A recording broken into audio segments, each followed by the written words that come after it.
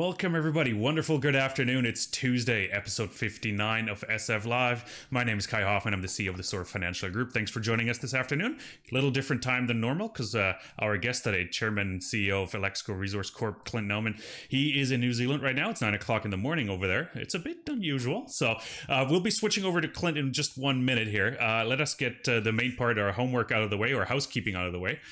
Please use hashtag AskAXU for your questions. That's the company's ticker on the US exchange and here in Canada. And make sure to get your questions in the next 15-20 minutes while we're chatting to Clinton. We'll get to your questions at the end of our session here. Again, I'm on with Clynton Nauman. He's the chairman and CEO of Alexco. We briefly talked about the COVID situation in New Zealand. We're going to skip that part now. We're going to jump ahead. Clynton is trying to get to Canada, but we're still dealing with a 2-week quarantine. And we're just giving us an update on how Alexco has been dealing with COVID in the last few months, but also how it has impacted the ramp up to production and also the permitting situation. So I apologize for that again. Yeah, thanks, guys. As I was mentioning, things have slowed down slightly, obviously, during this COVID period, but we have had a constant presence. We are moving ahead. We have been moving ahead with surface capital projects. We haven't been doing anything underground in this period. We've had 30 or 40 people employed during this period, and not all of those people are on site, obviously. And for the senior people that we do have employed that are not on site are working from home. So it's worked out reasonably well. We've taken all of the proper and appropriate measures to ensure that that the company and the communities are safe. Okay, fantastic. Has that caused any hiccups in terms of like ordering long lead time items or working on the underground development or anything in that regard? It's kind of interesting. Some of our mill components are actually coming out of China, and they have shipped without pretty much on schedule. We had an underground equipment fleet which we picked up, was sitting on a dock in Thailand.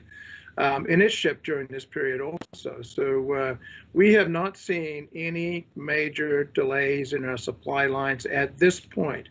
Doesn't mean to say it couldn't happen, but at this point, we're feeling pretty comfortable, actually. Okay, so first pour Q4 2020, we're still on track for that?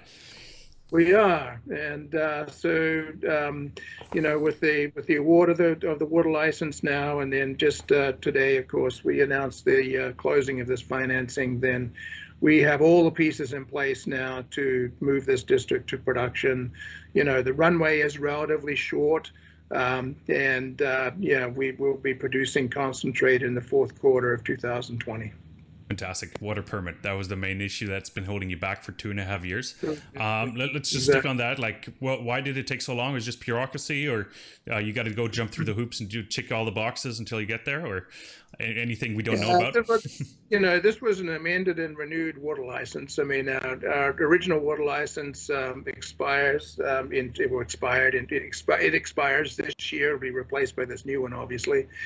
So we not only had the renewal of the existing water license, but we also had to amend it to ensure that we had the proper authorizations to mine and process material from the Birmingham deposit, this new Birmingham deposit that we have. So that certainly played into some of the delays, the additional work that had to be done there. And don't forget that this is a 2-stage process. That there's an environmental assessment portion to the process, and then there's a water licensing or authorization, part of the process. And it is certainly the water licensing part of the process was the slower part. In most part, due to a combination of additional pressure on the water board with a number of companies in the Yukon looking for licenses and authorizations, and to be frank, the water licensing process needs to be more efficient than it currently is, and the government. To be fair, the government recognizes this and is working to try and fix some of these issues. Fantastic, because I'm sure there's quite a few companies behind you that are going through or soon going through similar processes, so you'll benefit from it. Exactly. No, Yeah. fantastic. As part of the water license, when you put out the press release, you also mentioned that you amended the terms with Wheaton Precious Metals on the silver stream. I think that's going to be hugely impactful moving forward, so we should spend a minute on that as well. What does it do to you guys, and like, why did you amend it, and Yeah. what are the effects of it? I'm glad you sort of raised the point here. I mean, this is a material change as far as we are concerned. I mean, we're a relatively small player, and we have an arrangement with Wheaton Precious Metals whereby we stream 25% of our silver, payable silver to Wheaton Precious Metals, and they pay us for that silver based originally on a grade and price curve. So with this change in that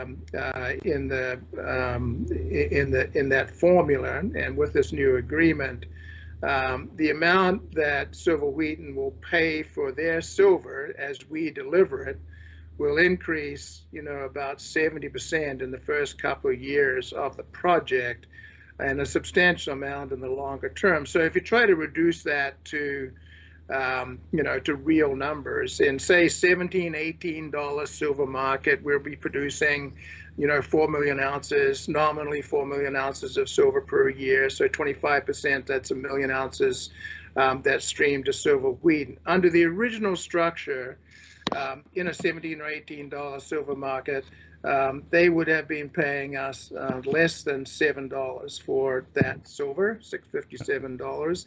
Under this new arrangement, it's about $12. Wow. So I mean, there's a $5 difference per ounce there, it's extremely important to us because in the first couple of years of the ramp up of this project, we are doing a lot of underground development work. So we try to de-risk. If we look at the risks in this project, de-risking the first 18 months was critical for us. And to be fair, Wheaton Precious Metals, the team there stepped right up to the plate and didn't hesitate to recognize what we're trying to do and to help us out from this perspective. On the flip side, in terms of the all-in sustaining costs, the imputed contribution to cost, goes down from about $2.50 an ounce to, maybe $1.80, $1.90. So it's a significant change for sure. Fantastic. And you only had to give up 2 million share warrants at $3.50, if I'm not mistaken. Yeah, and yeah, I mean, we certainly acknowledged, the help that we're getting from Wheaton Precious Metals here. Fantastic. What does that do to the IRR now? It's like, and that's another thing. Like you're building your mine off of a PFS. So we'll touch on that in a second. But what does that do to the overall economics? Or what's the payback now that you've amended it? Oh, it's it was originally, the IRR originally was, way north of 60, 70%. So, and of course, some of the capital is sunk now. So we'll redo those numbers. I think a better way of looking at it is from an NSR perspective. If you try to look at the, what the NSR was under the original agreement, we were carrying 13, 14, 15%, NSR. That number now, longer term, is less than 10%, and in the first couple of years, it's around 7%. So, I mean, that's a more meaningful way of looking at it from our perspective. Fantastic. And coming back to my original point, is like you're building the mine off of PFS. Is there anything that needs improvement or that you're going to be working on to get it to a higher confidence level? Are you going to be putting out a feasibility study or anything later on? Is that intention? Well, that's a good point. But I would also, make the point that in certain areas of our, mine plan, specifically the Birmingham deposit, which is so high grade, we have drilled that deposit underground. The first couple of years of production have been drilled at, between 5 and 10 meter centers.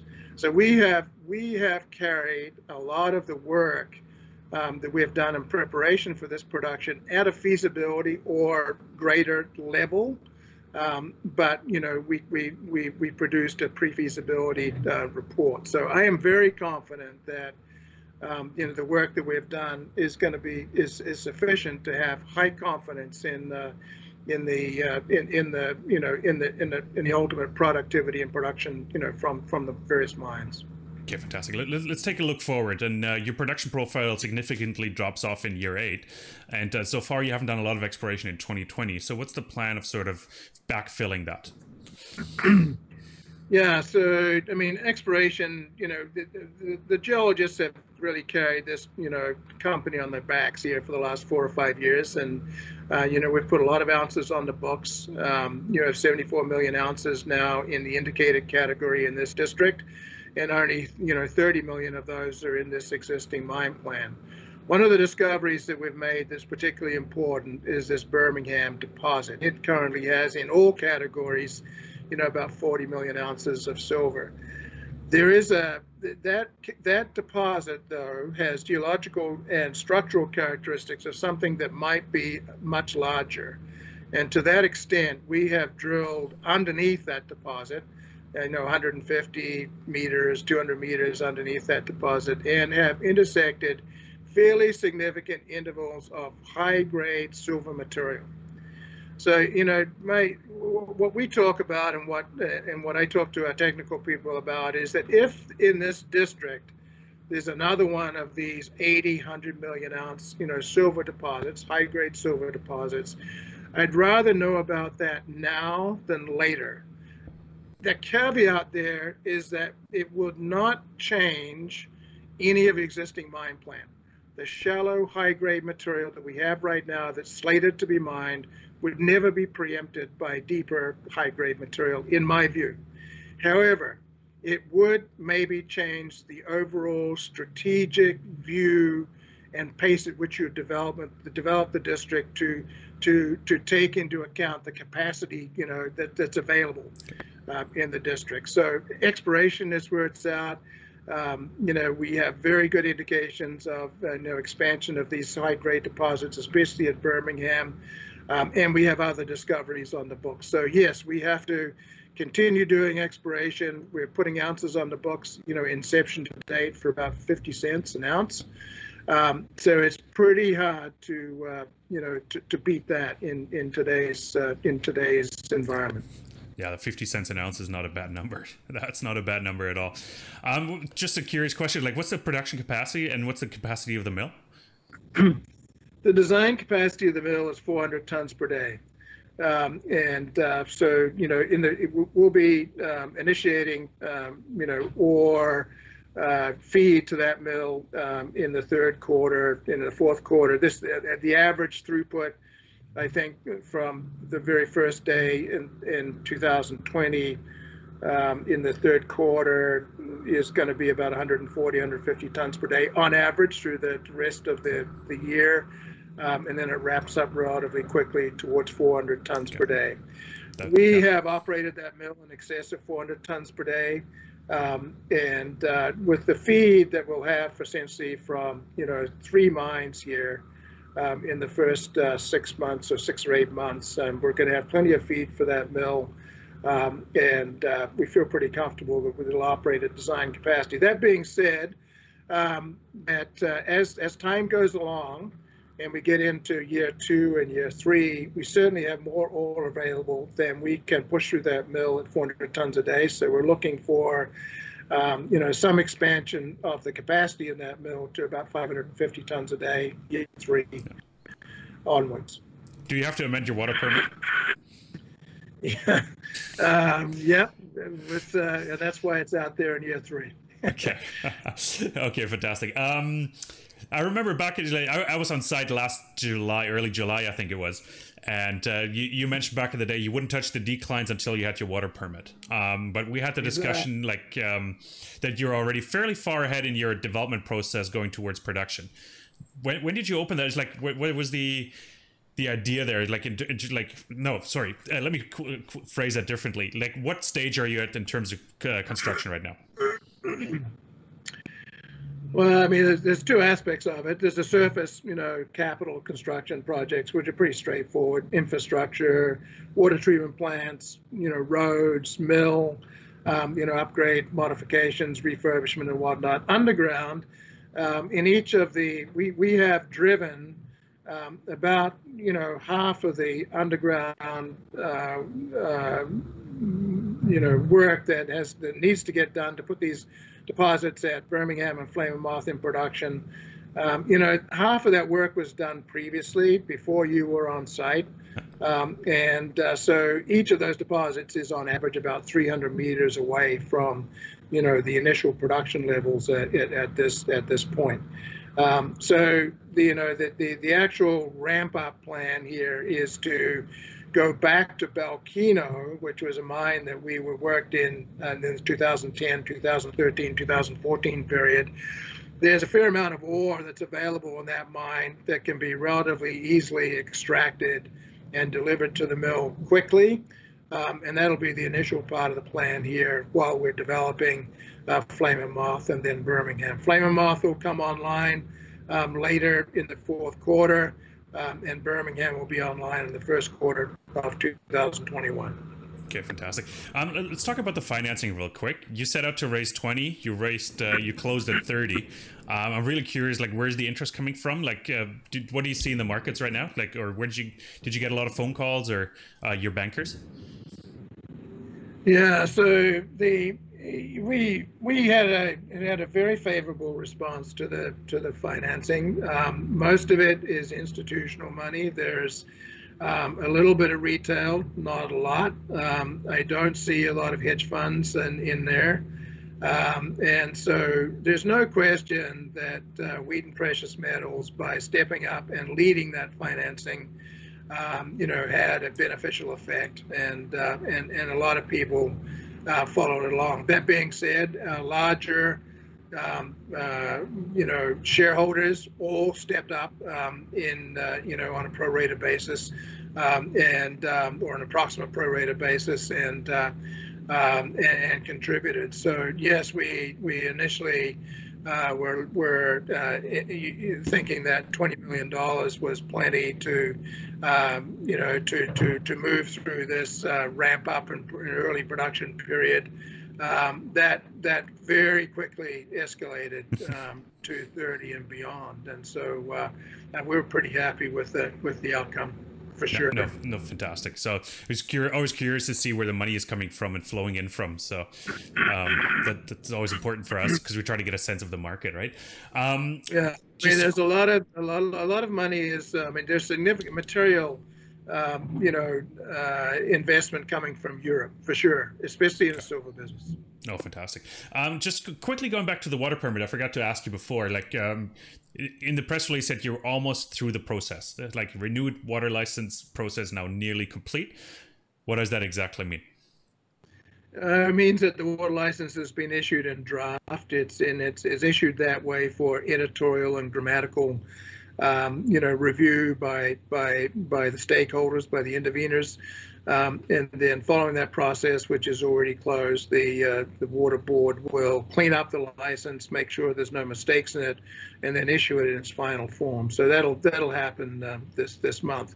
It's an important process. You don't want mistakes in those authorizations because that requires you to go back and amend the license to change any of the numerous metrics that are in those licenses that have to be complied with. Fantastic. I got an ESG question for you as well. You're chairman and CEO of Alexco, and you're one of the few that's left out there that's chairman and CEO. You're not in production yet, so I don't see a big issue with it. But I'm sure Glass Lewis and ISS will come calling once you're in production and a producing company. What's your plan there? Yeah, well, clearly, it's a very valid point, and quite frankly, I'm very sensitive to it. We, in terms of the governance, we have a lead director, which is required in this type of a circumstance, and at some point the company needs to address the issue for sure.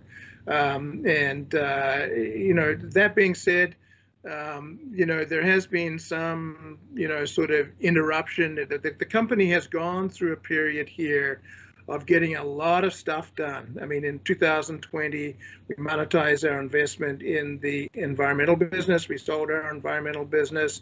We tried to backstop in case the COVID at the initial COVID scares, and it became really critical that we wanted to make sure that we could continue with our work in Canada, in the Yukon. And then with this financing and working forward to the ultimate production decision, there's a lot of stuff that had to get done here and decisions that had to be made along a fairly linear path. And I think the board felt that it was best to sort of not change the structure while we're going through that process. Now we're through it, though. I think it's a very valid question, and one certainly that I'm sure that myself and the board will be addressing. Fantastic. Let's sum Alexco up for us. Like, what's happening in the next 6 months in terms of news flow and catalysts? Obviously, going to production, that's one thing. But is there anything else we can expect from the company? Do you have any drill holes in the lab or anything to guide us there? Yeah, so we'll be starting our exploration. It was delayed for obvious reasons here, so it's mobilizing at the present time. So it's going to be drilling these deeper holes at Birmingham. Certainly, if we have success there, it's going to generate a lot of interest because, I mean, strategically, it can change the entire, forward outlook on the project. So there's that work going on. There's the mill commissioning, of course, and the first production. That type of those type of events that will be happening. We haven't settled on an off-taker yet. So we've got numerous off-takers that have contacted us looking for our product. We have a very high-grade, unique product to sell into the market, that process needs to be completed. So, I mean, there are still hurdles in front here, or at least benchmarks that we need to reach, and we're systematically moving forward and moving past them, and we'll keep everybody completely informed as we go down this path. It's for us. I mean, to be fair, it's all about execution. I mean, as I tell our people, we've worked for 2.5 years. We worked hard for 2.5 years just to get to the hard work part, and the hard work part is now. So, it's all about execution. Exactly. Perfect. Clynton, thank you so much for coming on. It was a pleasure talking to you today. Thanks for making the time. Really appreciate it. Everybody else, thank you so much for watching. It's really appreciated. Make sure to follow us on YouTube, on Twitter. Make sure you turn on the alert buttons as well. That way you get notified when we go live with another interview. And follow us also on Instagram and Spotify. Tomorrow we'll be hosting SF Online, our first ever virtual online conference.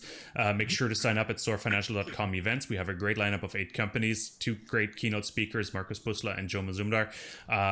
Starting at 6 a.m. PST. So follow us for that as well. And everybody else. Clynton, thank you so much. And we'll talk again very soon. Thank you.